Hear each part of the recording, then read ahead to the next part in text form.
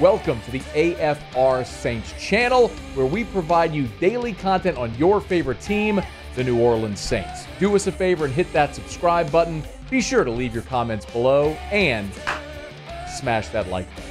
Who dat? We are less than 3 weeks away from the NFL draft. As a matter of fact, round one is 2 weeks from Thursday. And you're going to start to hear more and more names among the top 30 visits. If you're not familiar, every team can host 30 players. You fly them in, almost like an official visit. You can fly them in before the draft, work them out, all that sort of stuff, take them to dinner, all that sort of stuff. But you're limited to 30 with which you can do that. It's often referred to as your top 30. It doesn't mean it's necessarily like the top 30 players on your board, because, I mean, there may be players that you get enough info at the Senior Bowl or the Combine or a Pro Day. So maybe this is an opportunity to take a closer look. Or if you didn't have a chance for your position coach to work out a player, you want to bring him in, just get to know him better. There's just a lot of different reasons, but you can do that with 30 prospects. And U Stadium, I don't know what U Stadium is. They got a blue check mark, but I guess everybody can now. They report that Western Kentucky wide receiver Malachi Corley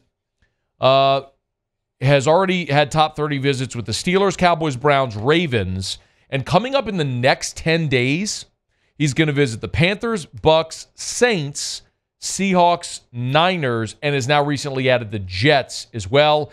And apparently he has a Zoom meeting with the Bengals and already met with the Colts OC.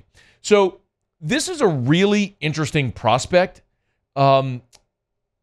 Mostly because he's a wide receiver out of Western Kentucky. And he's interesting because he doesn't necessarily have prototypical size, 5'10", 215. And his relative athletic score, which we know the New Orleans Saints, boy, do they love them a relative athletic score. That's how you end up taking guys like Peyton Turner in round one. But his relative athletic score of 7.76 isn't great. So, but look at all of the visits that he's taking. Now, he was a very productive receiver out of the slot at Western Kentucky. So that's where he would project to the next level. And so when you think about, like, who are the best slot receivers in the NFL? Well, Justin Jefferson is the best slot receiver in the NFL. Malachi Corley isn't a carbon copy of Jefferson or Chris Godwin or Jarvis Landry or Adam Thielen or CeeDee Lamb or Tyreek Hill. I mean, you're talking about some of the top receivers in the NFL who play out of the slot. But even if you look at the Saints, who need a slot receiver, I think this is a pretty obvious need. I mean, look, Chris Olave is dynamic on the outside. Rashid Shaheed is a game breaker. The guy who you played most in the slot last year was Michael Thomas. Well, he's gone. So when you look at the Saints receivers from a year ago, your number one was Olave, your number two was Shaheed, your third most productive receiver was Michael Thomas, who's gone. After that, just for context, after those three, I'm not talking about pass catchers, I'm not talking about Kamara or your tight ends, or Taysom Hill, I'm talking about wide receivers. Olave, Shaheed, Michael Thomas. After that, A.T. Perry, who had 12 catches, Lynn Bowden, who had 11, Keith Kirkwood, who had 5. So, yes, you went in free agency and you signed Cedric Wilson to a 2-year deal, and you signed Stanley Morgan to a 1-year deal. And Morgan, I think, is certainly a bubble prospect to make the roster. It's probably just another veteran guy in a pretty young group. Because you signed Cedric Wilson to a 2-year deal, although his cap hit's only about $1.5 million, so you could eat that if he doesn't make the team, like his dead number is $1.5 million. You could eat that if he doesn't make the team. It's likely he's going to be one of your receivers if you're going to keep 5 or 6. So, like, Olave and Shaheed are going to make the team. Very likely Cedric Wilson. I would think A.T. Perry's going to have a spot, but you still have at least one, if not 2 more spots up for grabs. So everyone that's looking, saying the Saints are going to draft a receiver, it stands to reason, and you're most likely going to draft a slot receiver, which is why a guy like Malachi Corley could make sense. So the real question becomes then, okay, where? Like, what's it going to cost you in the draft to get Malachi Corley? So, again, just for context, Mel Kiper, in his most recent big board, where he ranked the top 25 prospects and the top 10 at each position, he has Malachi Corley as the 10th best wide receiver in this year's draft. For correlation, last year, the 10th receiver taken was Jalen Hyatt in round 3. He went 73rd overall. Field Yates, who recently did a 2-round mock over at ESPN.com, did not have Malachi Corley in his 2-round mock.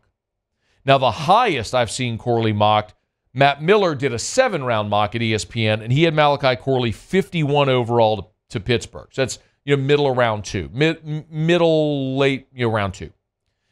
So you're talking he'll be a day 2 pick, but remember the Saints don't have a 3. They have a 1, a 2, and then they have 4 fifth-round picks, but they don't have a 3 or a 4.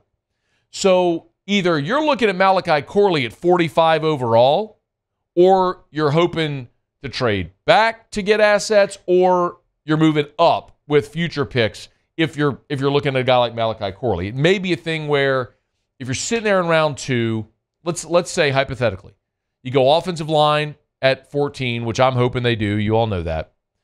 Best available at 45 isn't a receiver. Just play the hypothetical with me. Let's say best available isn't a receiver. Well, let's say Malachi Corley falls into round 3, and you had a 2nd-round grade on him, and you need a receiver. Maybe you package a 5th-round pick and like next year's 3 or something like that to go up to get him. Maybe that's too steep. I don't know, but let's say you find a way to get up in round 3 to take him. That seems like where that might be the most realistic possibility. I don't know if Malachi Corley is going to be the guy, but one of the things that I say all the time is actions speak louder than words. Yes, it is possible that you're bringing him to New Orleans for a top 30 visit as a smokescreen. You're trying to show other people, other teams, hey, we have interest in this guy. So if you want him, snag him before the Saints make a move. That feels like a very expensive smokescreen. You're going to fly someone in, not just the cost of airline tickets, hotels, food, all that sort of stuff, but also just the resources you would have to invest in your coaches and staff members working out a player and spending time with this player instead of getting ready for the draft and other things they may have to do. I don't know if that's my favorite choice. I can't tell you I know a ton, right? I can go look at game film like anybody can. I think the question is, do you trust the evaluation of this staff looking at receivers? And that's been a spot where they've hit. I mean, A.T. Perry last year in round 6 felt like a steal. Michael Thomas was great. They clearly hit on Chris Olave. Yeah, I mean, I look and I go, while they have certainly struggled in certain spots in the draft. I mean, as of now, you've whiffed on Trevor Penning.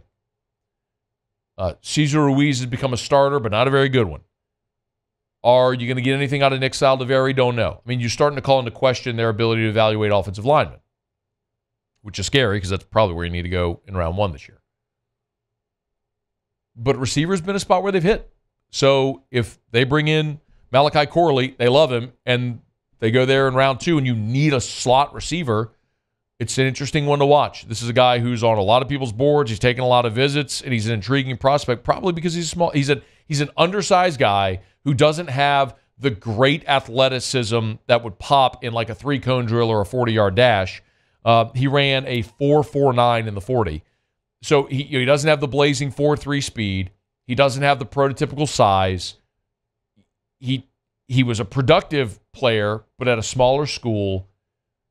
So it makes sense that a lot of teams would want to get a closer look, and the Saints are one of them. So Western Kentucky wide receiver Malachi Corley coming to New Orleans for one of their top 30 pre-draft visits. Saints need a receiver. It's undeniable that's going to be a spot they address in this year's draft. Almost like we knew going into last year's draft, they had to address running back.